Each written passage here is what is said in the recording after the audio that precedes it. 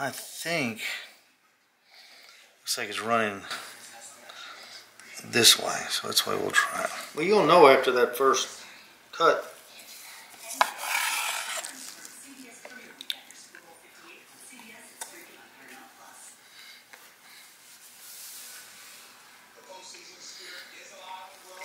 It's got a gamey taste to it. No. No, not gamey at all. Need some salt. It's a little dry. It is dry, but you're cutting it. Look. I mean, it's not. It's inside it. Even though it looks dry, it's still a little moist. Well, it's even a regular brisket's dry on the outside. Yeah.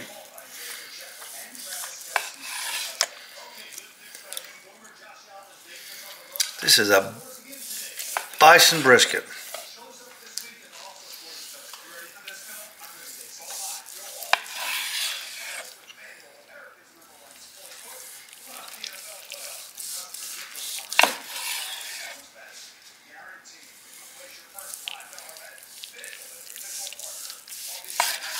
Now we're getting into some good. Yeah, now we're getting into the good stuff.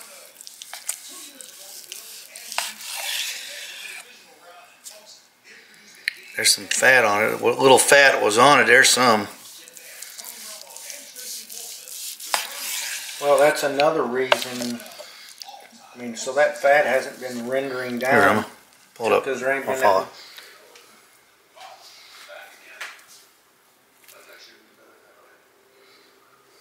Doesn't get any better than that, does it?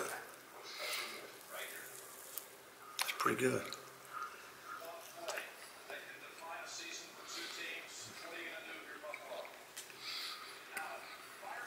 It's Get not gamey. Get Pete. No, it's not gamey at all.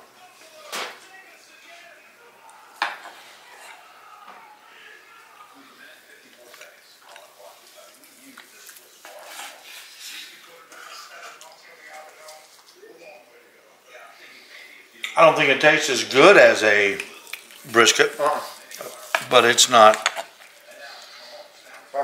Can I try it? Mm-hmm.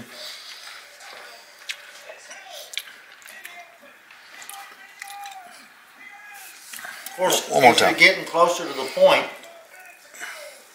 it's getting more moisture, which it should, just like a regular biscuit. Here's some. Here's some little fat.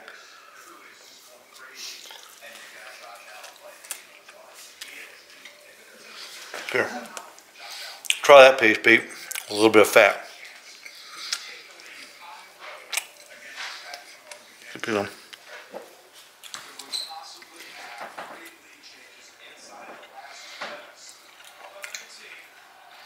It's got a distinct different taste.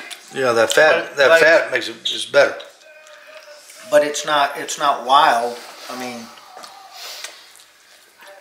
Okay. There's the. There's where the direction of the grain changes right there.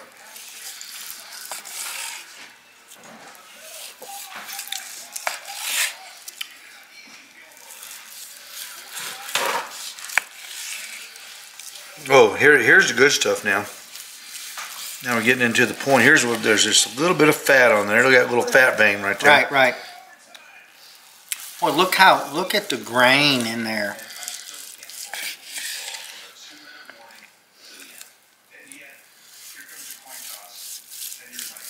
You know, I thought bison brisket would be huge. Oh, I did too. I mean, look at that.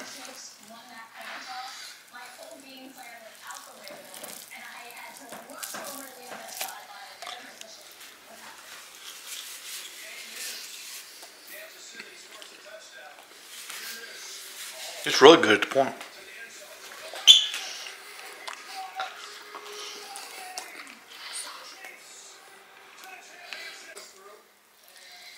This is the point. Point of a brisket, a bison brisket. Thing is lean.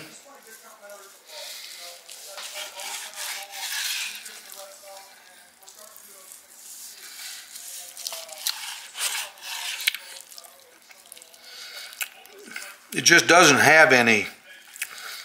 It just doesn't have any taste like a cow brisket, steer brisket. There's just no fat on it. Yeah, not enough fat to render down to keep that taste. Yeah, here's a little piece on the bottom of the point.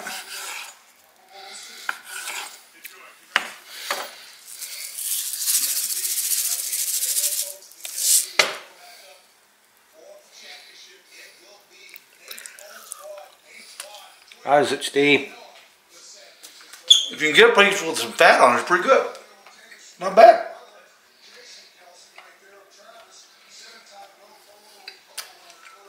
I guess it was okay in olden times. Well, thank goodness for cows.